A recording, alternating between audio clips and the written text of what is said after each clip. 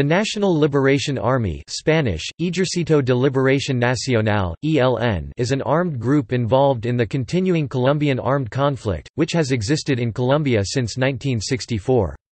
The ELN advocate a composite communist ideology of Marxism and liberation theology. In 2013, it was estimated that the ELN forces consisted of between 1,380 and 3,000 guerrillas. According to former ELN National Directorate member Felipe Torres, 1/5 of ELN supporters have taken up arms.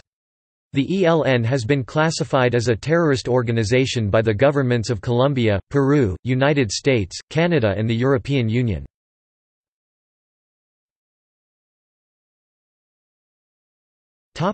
History.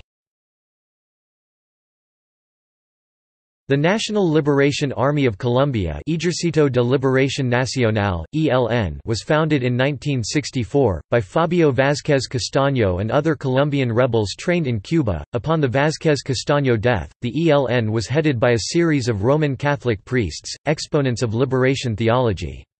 Most notable was the priest Camilo Torres Restrepo (1929–66), a well-known university professor, egalitarian and Marxist, who was openly critical of the grossly unequal distribution of income among the social classes of Colombia. His attraction to the radical ideas of liberation theology led him to join the ELN, a guerrilla army intent upon effecting the revolutionary praxis of liberation theology among the poor people of Colombia. Father Camilo was killed in his first combat as an ELN guerrilla, and so became the exemplar ELN soldier, to be emulated by ELN guerrillas and by other liberation theology priests from the lower ranks of the Roman Catholic priesthood.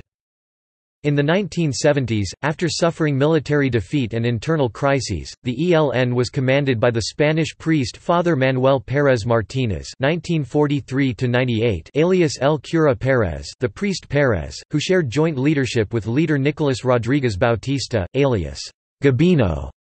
From the late 1970s, the priest Pérez presided over the National Liberation Army as one of its most recognized figures, until he died of hepatitis B in 1998.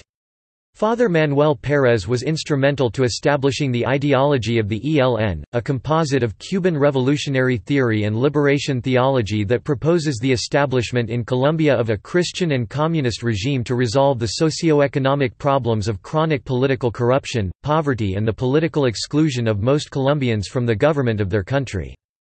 The ELN guerrillas survived the heavy combats of the Colombian Army's Operation Anori 1973–74, and then reconstituted their forces, with partial assistance from the Colombian government of President Alfonso López Michelsen 1974–78, who allowed the ELN to break from and escape encirclement by the Colombian National Army. President López Michelsen helped the ELN in the hope of initiating peace negotiations with them in order to end the civil war. After this, the National Liberation Army of Colombia resumed financing its military operations by means of kidnap for ransom and the extortion of money from Colombian and foreign petroleum companies and by taxation of the private illegal drug trade of Colombia. The ELN did not participate in the peace negotiations conducted between the Colombian government of President Andrés Pastrana Arango (1998–2002) and the FARC, yet did participate in an exploratory conference about possibly participating in peace negotiations. A Colombian government initiative towards granting the ELN a demilitarized zone in the southern region of the Bolívar Department was thwarted by right-wing political pressure from the United Self-Defense Forces of Colombia (AUC), whose paramilitary mercenaries conduct anti-guerrilla operations in that part of the Bolívar Department.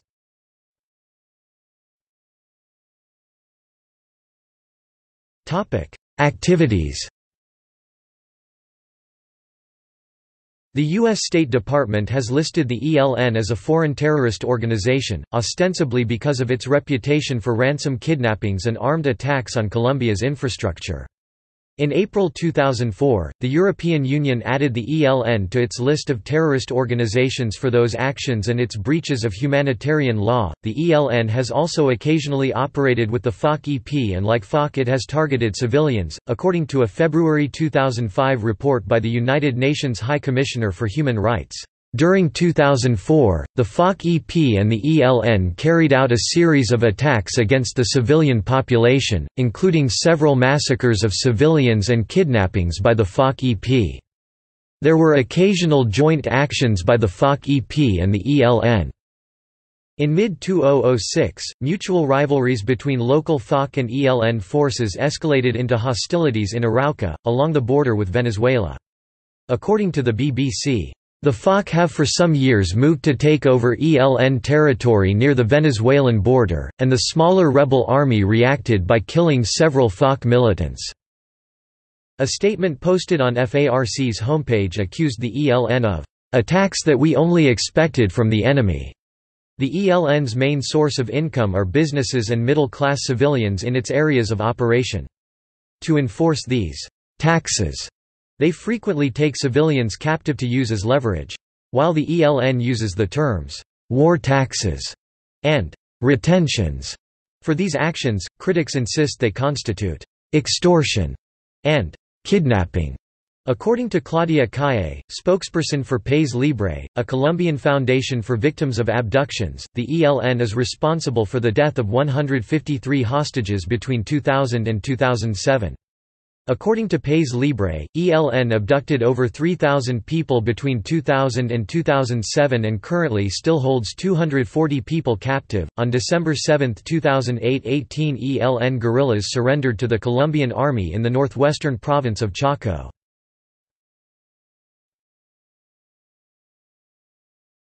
Topic: 2002 to 2017 government ELN talks.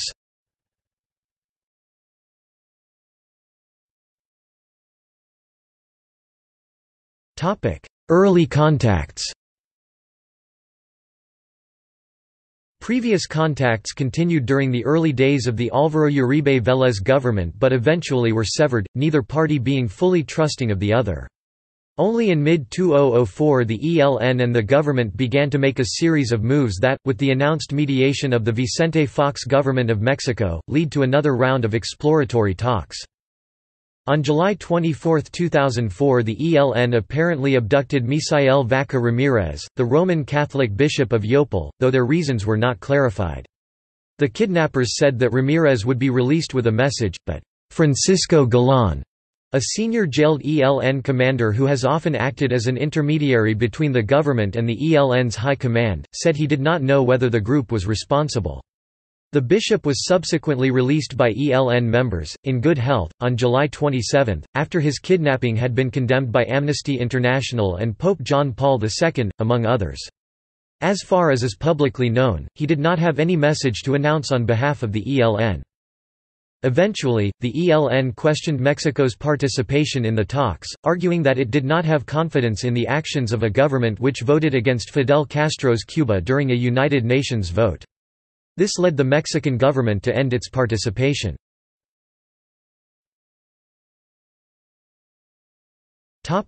Exploratory talks in Cuba. In December 2005, the ELN and the Colombian government began a new round of exploratory talks in Havana, Cuba, with the presence of the ELN's military commander, Antonio Garcia, as well as Francisco Galán and Ramiro Vargas. This was considered the direct result of 3 months of previous consultations with representatives of different sectors of public society through the figure of a «House of Peace» Casa de Paz in Spanish. Representatives from Norway, Spain and Switzerland joined both parties at the talks as observers. The talks ended by December 22 and both parties agreed to meet again in January 2006. After a series of preliminary encounters, the next round of talks was later rescheduled for early mid-February. During the February talks, which moved at a slow pace, the government decided to formally suspend capture orders for Antonio Garcia and Ramiro Vargas, recognizing them as negotiators and, implicitly, as political actors. The move was also joined by the creation of what was termed an alternative and complementary mechanism that could be used to deal with difficult issues and matters that concerned both parties, outside the main negotiating table. A formal negotiation process has yet to begin. On March 23, the ELN freed a Colombian soldier that it had kidnapped on February 25, delivering him to the International Committee of the Red Cross, saying that it was a unilateral sign of goodwill. The ELN's Antonio Garcia Expected to visit Cuba from April 17 to April 28, participating in different meetings with representatives of several political, economic and social sectors.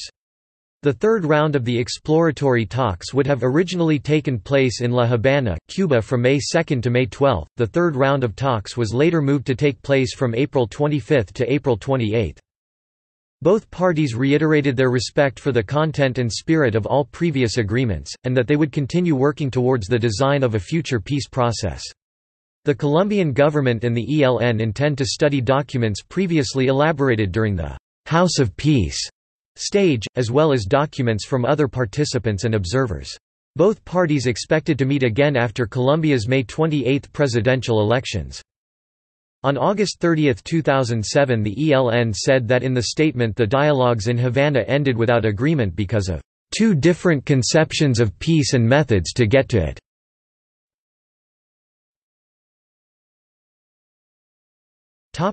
Restored negotiations.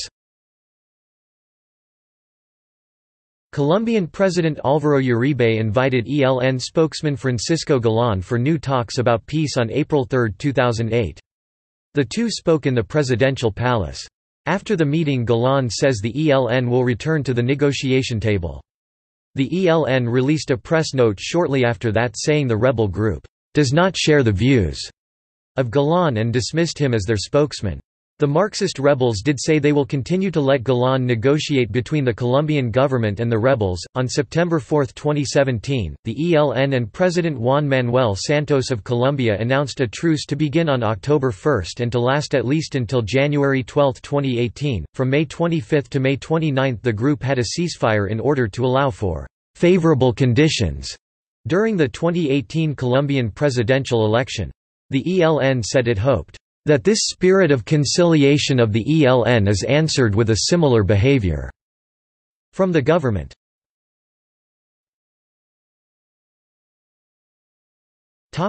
Seeking cooperation with the FARC. On May 26, 2008, the ELN wrote a letter to the FARC Secretariat, seeking cooperation with Colombia's largest rebel group to overcome the difficulties we are experiencing in today's Colombian insurgent movement. The letter was published on the ELN website. On 27 June 2017, FARC ceased to be an armed group, disarming itself and handing over its weapons to the United Nations.